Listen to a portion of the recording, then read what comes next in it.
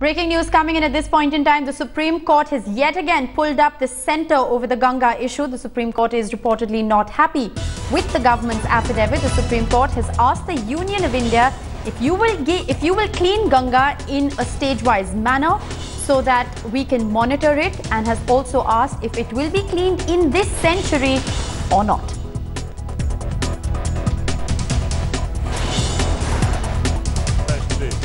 Stage 1, Stage 2, Stage 3 and milestones, that is the time frame.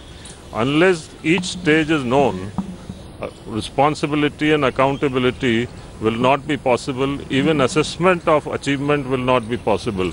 So on the next date, the Government of India, which is concerned with the cleaning of Ganga, those departments will give a stage-wise detailed report to the Supreme Court.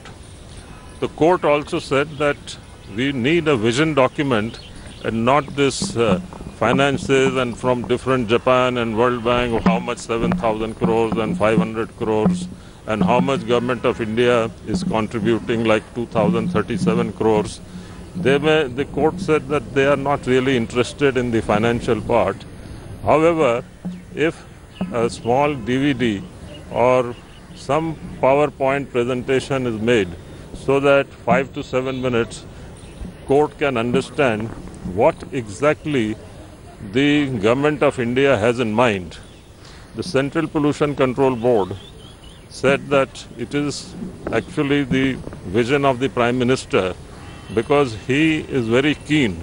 So he may be, at this the court did not agree that PM should directly give, so they didn't insist or not directed or nor give any direction about the Prime Minister. But we all know that unless the Prime Minister takes direct interest, it will not be possible to clean the Ganga within 5 years.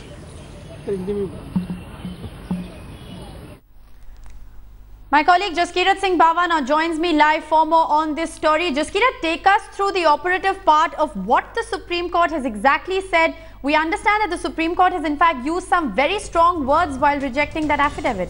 Absolutely. Now, this is in the run-up to the previous hearing. This is the second time the Supreme Court has given the government an opportunity to try and present a proper plan about how they plan to go about cleaning up the Ganga.